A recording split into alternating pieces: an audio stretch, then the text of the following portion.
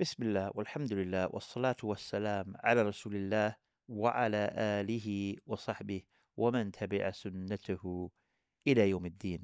Assalamu alaikum wa rahmatullahi wa barakatuh. Continuing reading from the book Al-Adab al-Mufrad. We're now in chapter 280. Salutation to the Prophet sallallahu alaihi wasallam. Abu Sa'id al-Khudri said, the Prophet ﷺ said, if any Muslim does not have anything to give as charity, he should say in his supplication, Allahumma salli ala Muhammadin عبدك ورسولك وصل على المؤمنين والمؤمنات والمسلمين والمسلمات. Oh Allah, bless Muhammad, your slave and your messenger, and bless the believers, both men and women, and the Muslims, both men and women. And that will be a purity for him. However, this has a weak chain. Abu Hurairah said, the Prophet ﷺ said, whoever says, Allahumma salli ala Muhammadin wa ala ali Muhammadin kama sallaita ala Ibrahim wa ala ali Ibrahim wa barik ala Muhammadin wa ala ali Muhammad kama barakta ala Ibrahim wa ala ali Ibrahim wa tarham ala Muhammadin wa ala ali Muhammadin kama tarhamta ala Ibrahim wa ala Ibrahim. O Allah, bless Muhammad and the family of Muhammad as you have blessed Ibrahim and the family of Ibrahim. Shower blessings on Muhammad and the family of Muhammad as you have showered blessings on Ibrahim and the family of Ibrahim. Show mercy to Muhammad and the family of Muhammad as you have showed mercy to Ibrahim and the family of Ibrahim. I will testify for him on the day of rising and I will intercede for him. This also has a weak chain. Anas and Malik ibn Aus said, the Prophet ﷺ went out to relieve himself, called to nature, and did not find anyone to accompany him. Umar went out and followed him with a clay pot or wudu vessel. He found him prostrated by a water channel. He sat behind him until the Prophet ﷺ lifted his head. He said, you have done well, Umar. When you find me prostrating, you kept back. Jibril came to me and said, if someone sends salutations on you once, Allah will bless him 10 times and raise him 10 degrees. So this hadith contains the following benefits among others. 1. It is beneficial to be in the company of the scholars. Umar followed the Prophet ﷺ and benefited. 2. Teachers should acknowledge good things done by the students, more so when such will lead to them doing more good things. It exhorts towards saying salat and salam of the Prophet ﷺ. Imam al-Albani rahimahullah explained, the best of what he said about the meaning of salah of the Prophet ﷺ is that of Abu al-Aliyah, that Allah's salat on his Prophet is his praising and extolling him, and the salat of the angels and others on him is asking for more of that from Allah.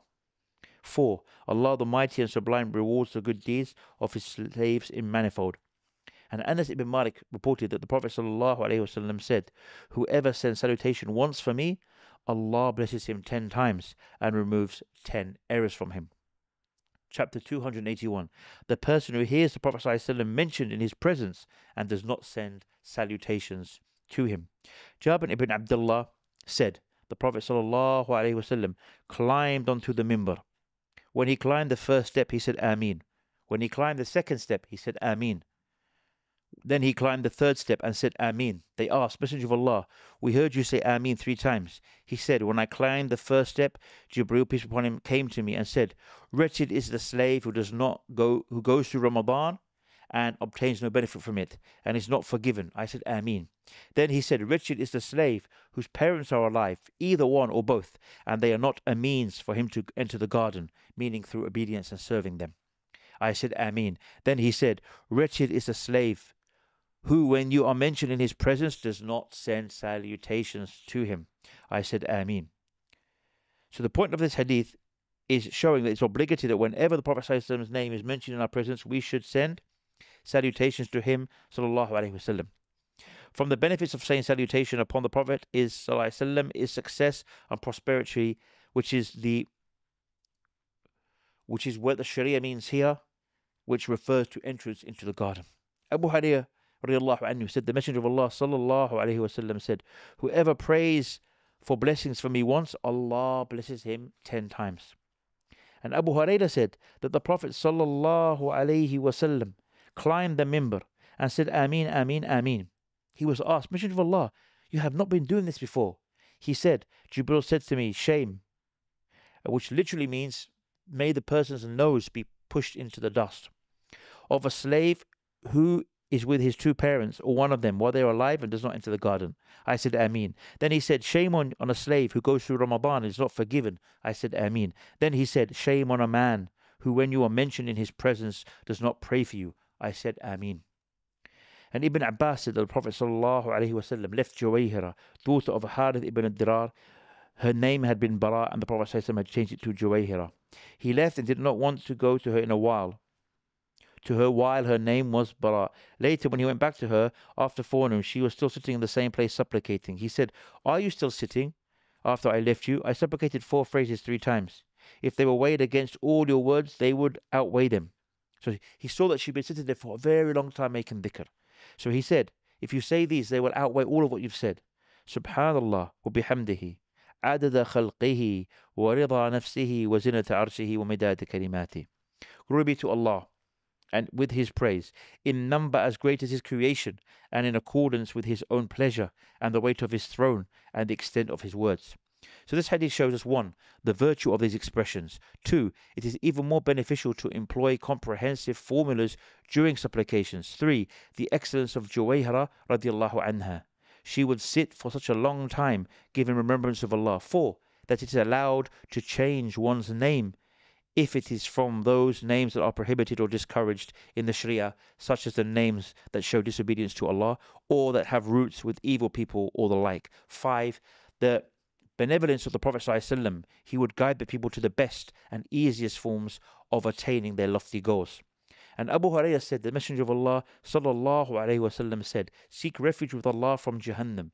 Seek refuge with Allah from the punishment of the grave. Seek refuge with Allah from the trials of the Dajjal. And seek refuge with Allah from the trials of life and death." So this shows us that seeking refuge from the tribulations that the Dajjal impostor will bring about in the end times implies refuge from following him. As for the trials of life and death, Imam Ibn Daqiq al-Eid rahimahullah said, it is what one faces of trials with worldly things, desires and things we do not know, and the greatest of them is the issue of one's end at the point of death. As regards to the trials of death, it could mean the trials while one is passing away, and it, i.e. the trial, is joined with death because of its nearness to it. It could also mean the trial in the grave. And for us to recap on that, brothers and sisters, we've heard on the great reward that we should not miss out on of saying Sallallahu Alaihi Wasallam, sending peace and blessings and salutations on the Prophet Sallallahu Alaihi Wasallam when we hear his name. And we know the Prophet ﷺ said that whoever sends salutations upon me, Allah will send salutations upon him 10 times. And this shows us the importance and encouragement to do this and get that great reward, inshallah. And until next time, Assalamu alaikum wa rahmatullahi wa barakatuh.